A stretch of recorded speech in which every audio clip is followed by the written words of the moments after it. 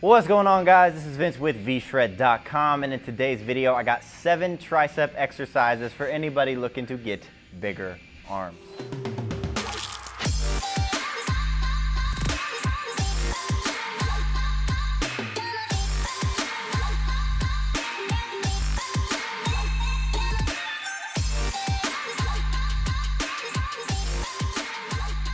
Said in today's video, I'm going to show you 7 different tricep exercises that are great for anybody looking to build their triceps. Now, I made a video just recently about biceps as well, 7 best bicep exercises for anybody trying to build bigger biceps. If you want to check that out, click the card up here. You can go check that video out after this video. Also, if you're not yet subscribed to my channel, welcome to the video. I'm happy that you're here. Make sure that you hit the subscribe button and join the VShred fam here on YouTube. I got videos coming all the time. I take suggestions all the time. I do giveaways all the time. So make sure you're hitting the subscribe button and the little bell next to the subscribe button. That way you actually get notified when I post a new one. So let's go ahead and get into this video. Now, the first exercise that I'm gonna be doing is a close grip bench press. So I got a just regular bench press here. Close grip is basically just going to be a closer grip than the regular grip. Now, the biggest issue when people do close grip is that they go too close.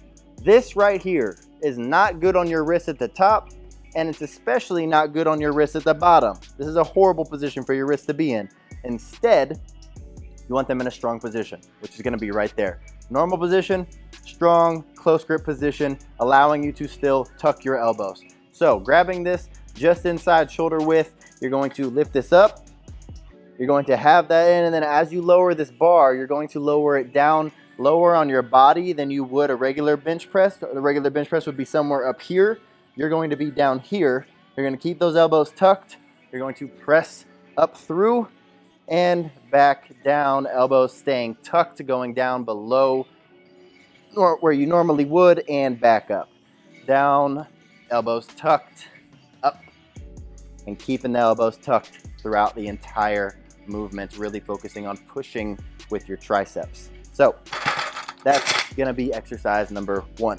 All right, exercise number 2, but before I get into that, I'm gonna throw this in there. If any of you are looking to build muscle or burn fat or lose weight, a couple of exercises, not gonna do it. You gotta know what your body type is. You gotta know exactly what the training plan that you need to be following is, and the diet specifically for your body type. If you wanna learn that, I have a link in the description below this video that'll tell you exactly what your body type is and exactly what to do to get in shape. So go check that out.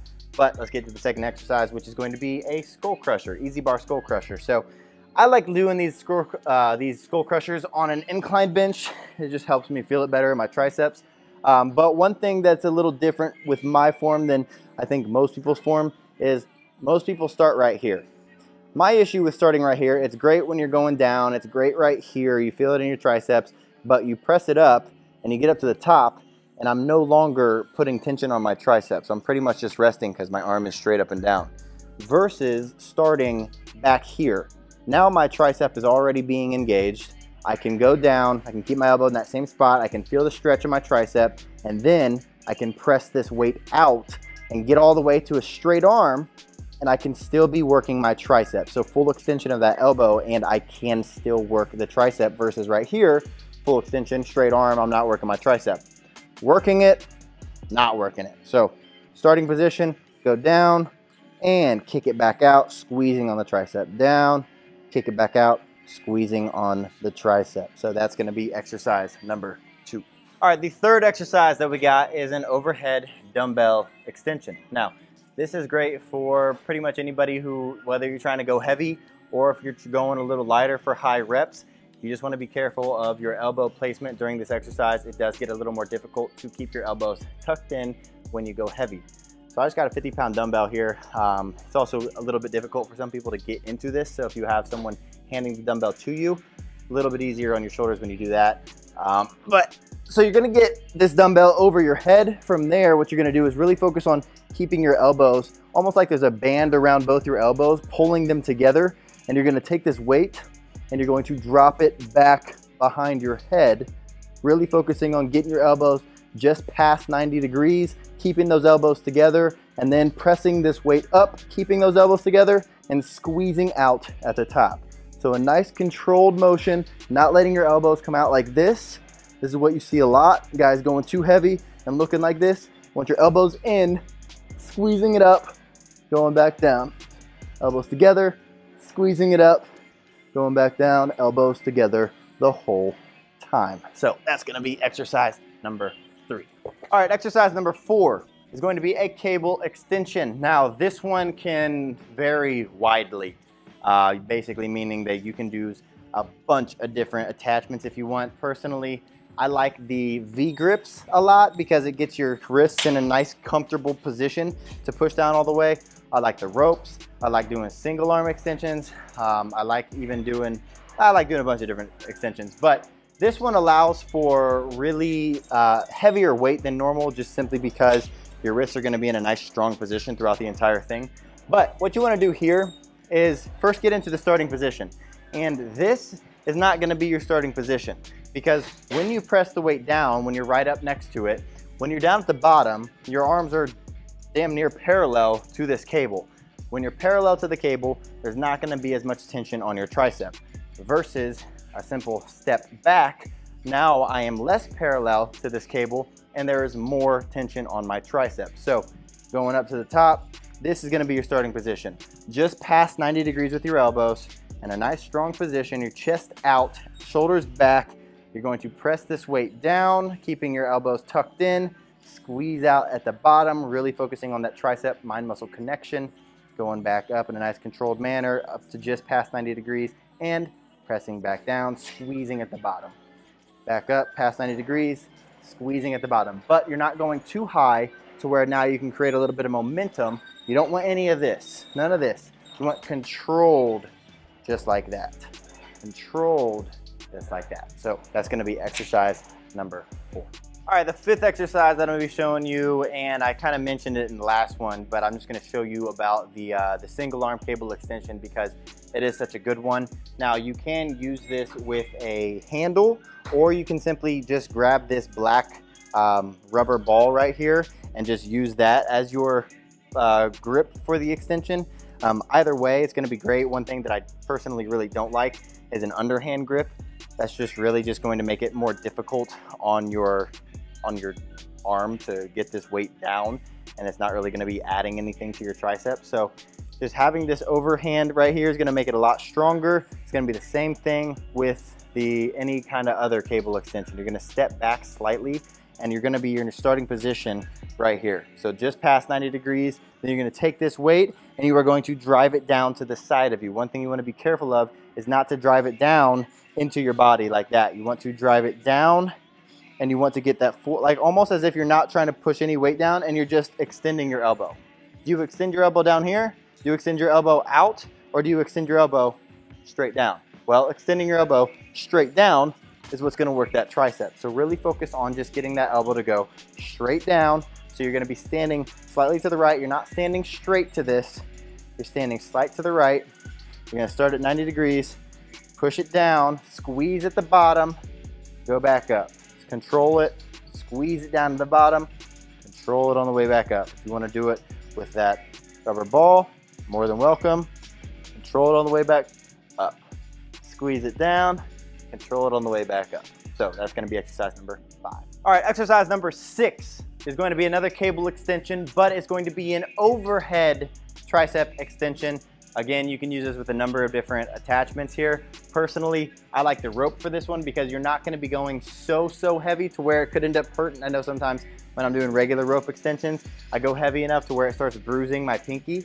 These, you're not really gonna be going heavy enough because your elbows are elevated up above your head, which is also gonna be great for working that long head of your tricep, which is that big bulky piece. So you're gonna be grabbing this rope up above your head, and then you want to get into a nice strong position. The biggest mistake you can make is not being in a strong position because you're going to be going all over the place. You're going to be creating a bunch of momentum. So from there, you want to, I guess the biggest thing you could do, biggest mistake is actually not have your elbows locked into place. If you see any guys extending this and kind of moving your elbows with it, that's not good. Because basically when you move your elbows down, you're going to be working muscles that are not your tricep. This takes no tricep. So from here, what you're gonna do is get into a nice strong position, keep those elbows in the same spot the whole time. From there, you're going to take your arms and you are going to extend them out. So you're not extending them down, you're extending them out away from your body. And then you don't really, people always think that you need to open or you need to turn your wrist at the bottom. That's a myth. What you really want to do is just focus on what your arms do naturally, which is come out straight. So people think that you're supposed to go like this and then twist your wrist. That does not affect your tricep. This affects your tricep. So just by going straight out, what your wrist will normally do, naturally do, is come out to almost to where you're like this. So you're gonna start like this, end like that, and that's just going to be the natural movement of the tricep. So coming out, that's gonna be your start finish position. So getting elbows in the same spot, pushing it out away from your body, just like that.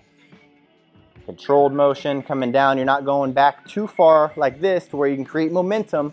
You're gonna stop right here, push it out, come back, stop right there, push it out. Nice controlled motion, keeping tension on the tricep that whole time. So that's gonna be exercise number 6. And exercise number 7, we got dumbbell kickbacks.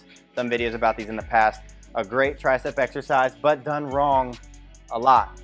So let's make sure you're not doing it wrong. So you're gonna get into position. Dumbbell kickbacks is when you just see people getting these dumbbells and kicking it back. A great tricep exercise, but the issue, you see them doing it exactly how I'm doing it right now. Because right now, my elbow is just in line with my body, which is fine if my body's like this, but my body ain't like that. If my body's up like this, you want your elbow to be pretty much parallel to the ground or even higher than parallel to the ground, because if it's lower than that, you're not going to be getting the most out of this, because my tricep is only being worked, right? If I'm not parallel to the ground, it's only being worked right now, because as soon as my arm is straight down to the ground, not being worked. As soon as it's at a slight angle, it's being worked. So you need that elbow as high as you can so that you can get a longer range of motion of your tricep being worked. So your starting position is actually going to be with your elbow up pretty much as high as you can get it. And then your starting position is going to be right there. So not here, not here, elbow up, slightly out, tricep being worked already. Then kick that weight back, squeeze at the top, keep that elbow in the same spot. That's a tricep kickback. But what you see all the time is guys dropping it down and they almost do like a bicep curl and kick it back like this. And they're getting like 70-pound dumbbells. When you're doing a tricep kickback right, this is a very difficult exercise to use more than 20, 30 pounds. I'm using 10 pounds right now. I could get a great exercise with 10-pound dumbbells when I'm doing this right. So make sure you're doing it right. That's exercise number 7. If you're looking to build your all-around physique, if you're trying to lose weight, if you're trying to build muscle, if you're trying to burn belly fat, you have to know what your body type is. If you want to know what your body type is and you want to know exactly what to do to get in shape for your specific body type, I have a free body type quiz. Check it out. Click the link in the description below this video. Make sure you subscribe to the channel. If you like this video, make sure you're clicking the thumbs up button below, comments down in the comment section, and that's all. So hope you guys enjoyed it. Thanks for watching. I'll see you in the next one.